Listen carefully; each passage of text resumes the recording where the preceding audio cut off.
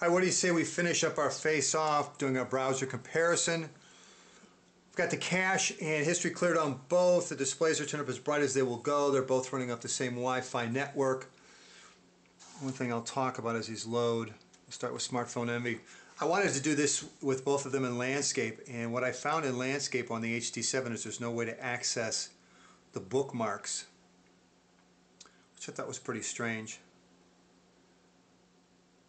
Anyway, the EVO is about done, and again the EVO is running Froyo 2.2, so it's got full Adobe Flash 10.1, and the HT7 doesn't run Flash.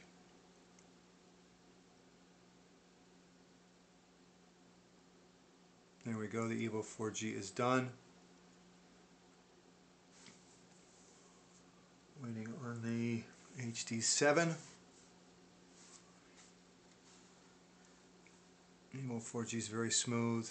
Has that little hiccup when you first start, but once you get it rolling, it's very smooth. Double tap to zoom in.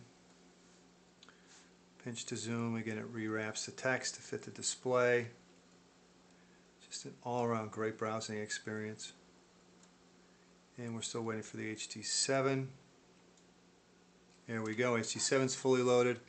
As far as scrolling goes, this is the smoothest phone I've ever used. It's just absolutely amazing how smooth it is. But with all that said, you notice featured video reviews up here at the top. The text for it is down here off to the left as opposed to being next to the pictures like it's supposed to be. You can also see over here on the right there are some issues with formatting that as well, so it didn't render my page very well, but it does double tap to zoom in, offers multi-touch, pinch to zoom, all that good stuff. It doesn't reformat or rewrap to fit the window, which is kind of a drag, but anyway, let's go over to GSM Arena and we're off.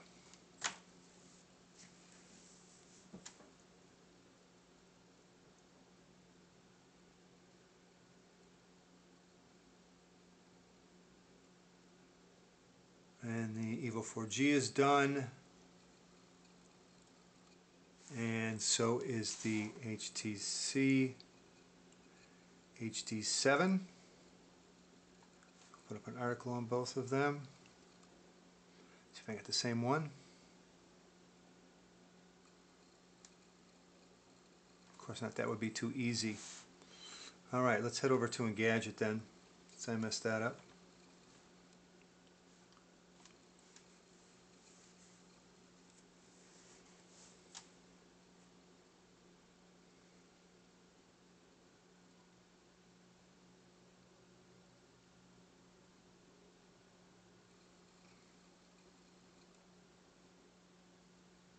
EVO 4G is done.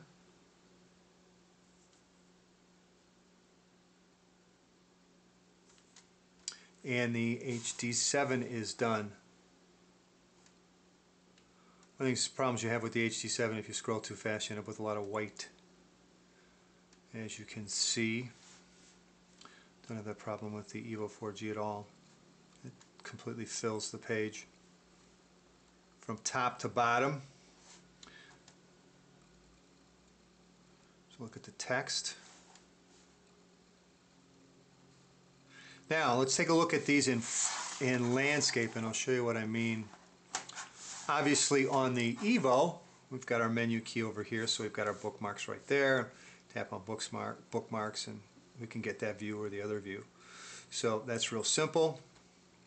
Now let's go on the HD7 and go to that view. And where did my bookmarks go? They're not at the bottom of the page. That doesn't do it.